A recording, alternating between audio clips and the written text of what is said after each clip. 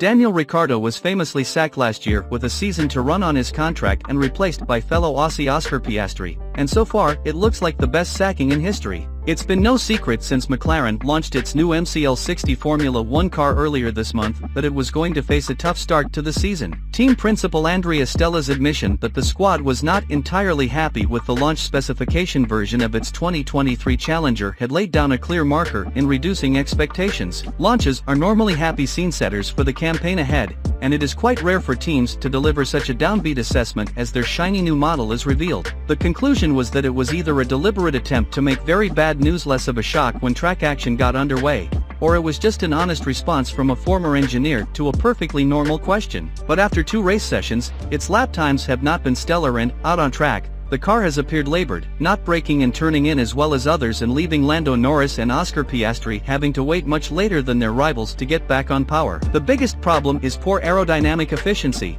This essentially means an F1 car produces too much drag at a set downforce level. It is the opposite of what a team wants, which is maximum downforce for the corners and minimum drag for good top speed. The biggest problem with draggy cars is not that they are slow in a straight line, it is the compromises that they force teams to make. In a bid to minimize the deficit down a straight, where a lot of time can bleed away, teams have to reduce wing angles to compensate. That then means the car is running with less downforce for the corners, which makes things harder in braking and slower through the turns. This is the spiral of negativity that McLaren finds itself trapped in right now, with a car it knows can theoretically be better around the corners. However, if it went in that direction, it would actually be slower around the lap because of time lost on the straights. Norris has finished 17th in both races, prompting speculation the highly touted Brit could be eyeing a move to Mercedes when Lewis Hamilton retires. The F1 World declared Ricciardo was the big winner of the season opener in Bahrain, and the reaction was very much the same after McLaren finished out of the points once again in Jeddah.